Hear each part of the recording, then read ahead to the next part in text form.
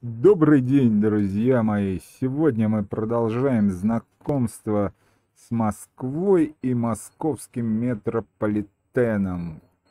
Сегодня мы познакомимся со станцией метро Филёвский Парк. Расположена она на западе Москвы, входит в состав Филёвской ветки. На карте метро обозначена голубым цветом. Эта станция одиночная, с нее нет переходов на другие ветки метро. Станция наземная, то есть это легкое по сути метро. Имеет два выхода. Общая платформа, пути с двух сторон расположены от платформы. На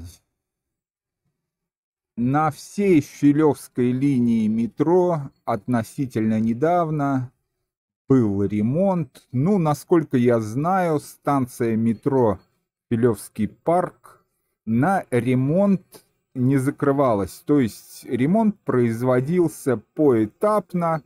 На платформе пути какие-то ремонтировались, сама станция, интерьер, в общем, частично закрывалась, допустим, половина отгораживалась как-то, там какие-то вагоны, можно было выйти на станцию метро, с каких-то вагонов нельзя было выйти, но поезда останавливались на станции.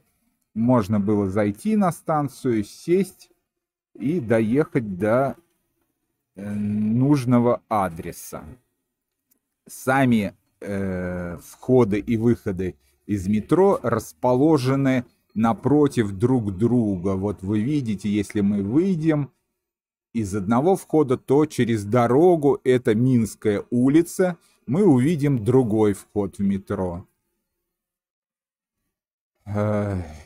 Рядом здесь расположена в пешей доступности городская больница номер 51, автобусный Филёвский парк.